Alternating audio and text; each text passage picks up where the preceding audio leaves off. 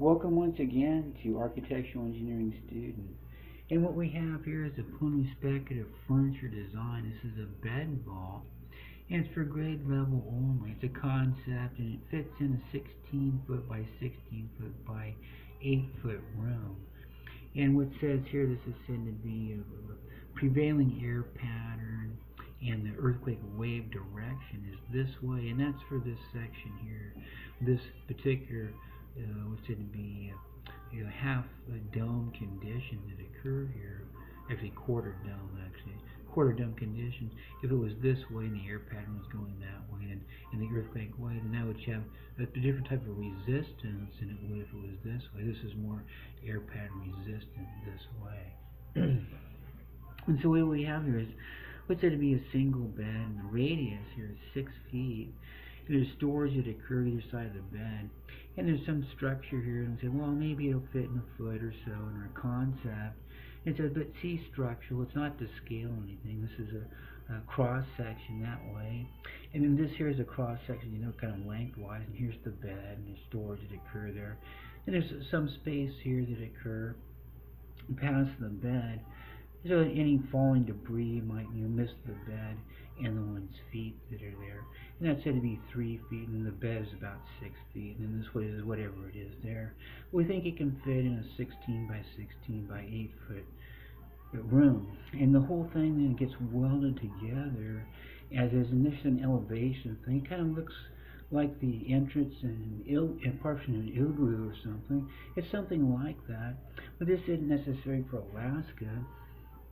But the other thing is, it's also not for deserts, for a freshwater region only, and non-desert. And the idea behind this is one could sleep in this particular structure inside their building, and if their building collapsed, then the debris from the building would not end up on their bed. And so we have this condition, let's say, this thing here had to do with some kind of a pound per square foot, whatever that happened. That was the weight, I think, of the TS column. It's not a column, it's an arch, and you do side by side, and they all get welded together. And then when you have a quarter dome, then there's some distance that occur there, and some special cutting and welding occur.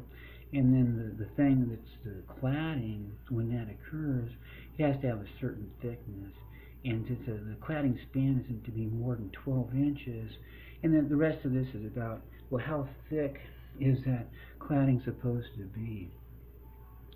So we have this condition here. It ended up being a certain weight per square foot, 356 pounds per lineal foot at the slab condition. We said, well, that's a heavy thing, but it's something that the slab and the soil can accept in that condition. And so then we said that therefore the slab was okay.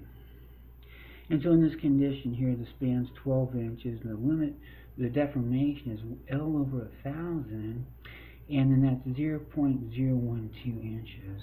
And then the modular elasticity is in steel, and that's said to be 29 million pound per square inch. And then the question is, well, what is the moment of inertia of the section? And we can find that out by this equation here. The delta limit is WL the fourth over 12 EI, and that's the condition where the W is equal to 1,000 pounds per square foot.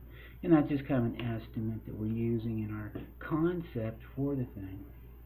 If something fell on the thing, well, we don't think it'd be more than 1,000 pounds per square foot. In particular, if it was, say, to be a single-story tree-part building made out of the conventional construction provision materials, we just don't think it would be more than 1,000 pounds per square foot. And so we input these things here, what isn't known as the I required to have this deformation limit occur. We have 0.012 inches, that is, times 1,000 pounds per square foot times 12 inches of fourth. This is the span of the cladding. And then times 1 square foot equals 144 square inches. Then divided by 72 times 29 million pounds per square inch. The I requires 1,000 pounds times 12 inches of fourth divided by 144 times 12 times 72 actually, times 72 times 29 million pound per inch times 0.12 inches, and some inches cross off there, top and bottom, and I multiplied by the top and bottom by inch over inch then to get rid of certain things in this very bottom receptacle there, which is the proportional statement in pound per inches squared that occur there.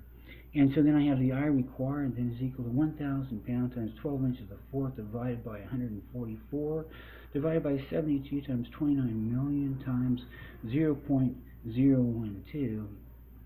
And my equation then is I equals BD cubed over 12 because it's a rectangular sacrificial cladding. The B is 12 inches. That's, by the thought process having a unit condition in breadth, and I chose 12 inches.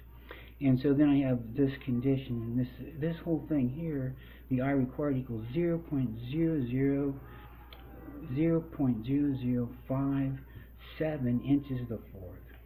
We have 0.0057 inches to the fourth times 12, because I'm substituting these things into this equation, divided by 12 equals d cubed.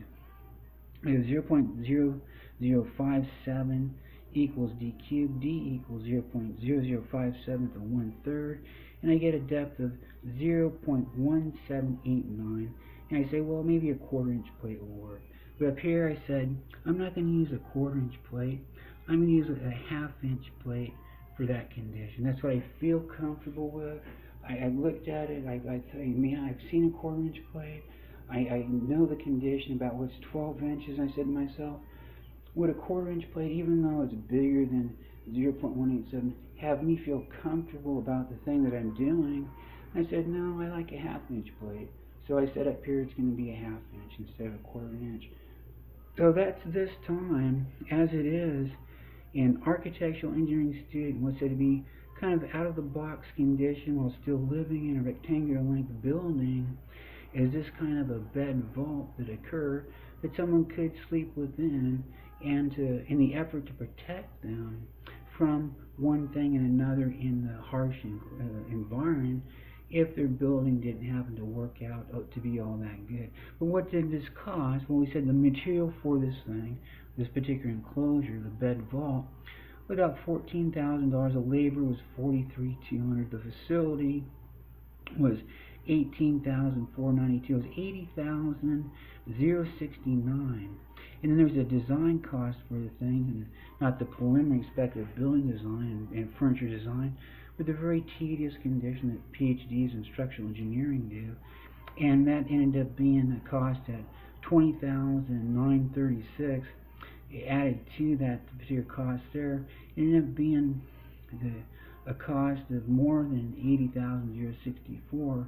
The total cost in retail, the whole number there multiplied by 1.7, I think it is squared, and so we get the total retail cost for the thing being $252,317. Now that's said to be the total project budget for the thing, and without the retail condition, be this 80,000 plus this 21,000 thereabouts, be a little over $100,000, and worth it to some people, not worth it. If you're going to sell this thing as a product at a retail store, fabricated at a facility, and then sold to a wholesaler, then sold to a retailer, and then sold to a customer, well, then it would be something like $253,000 would be the budget for that.